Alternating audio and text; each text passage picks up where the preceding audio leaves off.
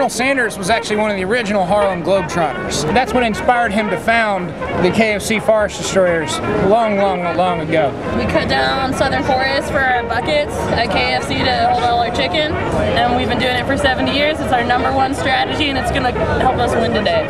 All of our paper packaging, our chicken buckets, is all made from the clear-cut coastal wetland forests in North Carolina. It's what should be the hurricane buffer zone of the entire United States, but we got to make money, right? So I guess hurricanes will just have to go somewhere else for a buffer. Not bring the jam! Then we got these radical green environmentalists coming along and saying that we should use recycled fiber, less overall packaging, crazy stuff like certified sustainably managed forests. And that's just crazy. I mean, we got to make as much money as we possibly can regardless of the cost, right?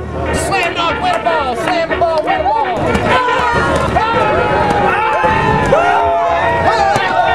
That's Bunkert.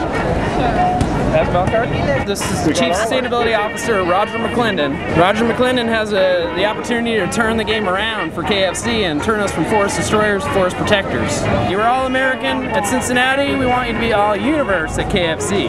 Now we got Roger coming along and saying that we can still make money and use recycled products. I mean, it's hard to get through my head. Roger told us not to clear cut. I don't know why. I don't know how we're supposed to beat other teams without clear cutting them.